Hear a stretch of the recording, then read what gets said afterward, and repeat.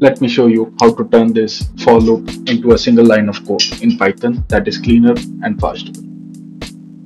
Most people would write a for loop and do the validation checks inside the for loop using if condition, which works, but it's more code to maintain. What if we move whole logic into just one line of code by replacing this for loop into a single list comprehension? Let's break this down. For line in open file name, it goes to each line inside of a file. @in line checks for valid email. Strip removes all the leading and trailing white spaces. And square bracket builds the list in place. This is much more Pythonic, easy to read, cleaner and faster, replacing multiple lines of code. This works.